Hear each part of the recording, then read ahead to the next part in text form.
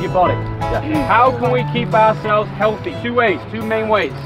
Eat well, and keep exercise. Okay. We're gonna look at eating. Right? When we eat. There was a young girl that came to ISF, and one of the things we knew about her was the whole family, which was about 5 or 6. They basically lived under a sheet of plastic with 4 sticks to hold it up. That was their home. And one day, Kate and myself said, how's your dad? Or how are your parents? And she just, without any emotion, told us that her father had died. And then we found out later that he'd starved to death. The little food that he did have, he made sure that the rest of his family had food enough to survive, and slowly but surely he just died.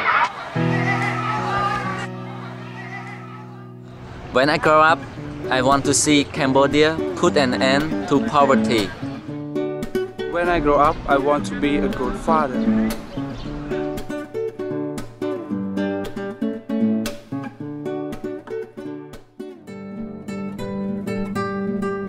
You cannot go goals, cones, goals, line. You must stay in this space. Go! Go!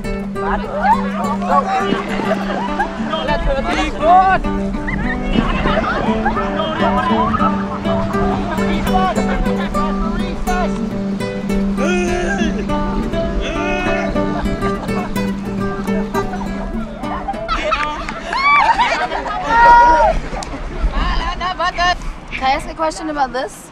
I have a question. Are there any situations where somebody in your community hides something about who they are? Hide something, maybe could be like a sickness or something about them? Because they scared. They scared. They're scared? People know in the ball to see sick something. Okay, so they feel they have to hide it from other people. Is that good? Is that a good thing? No, it's not good. How can you guys help people who maybe have a sickness not feel they need to hide it? Okay, motivate them. Motivate them. Good. Encourage them. Positive. Be positive about it.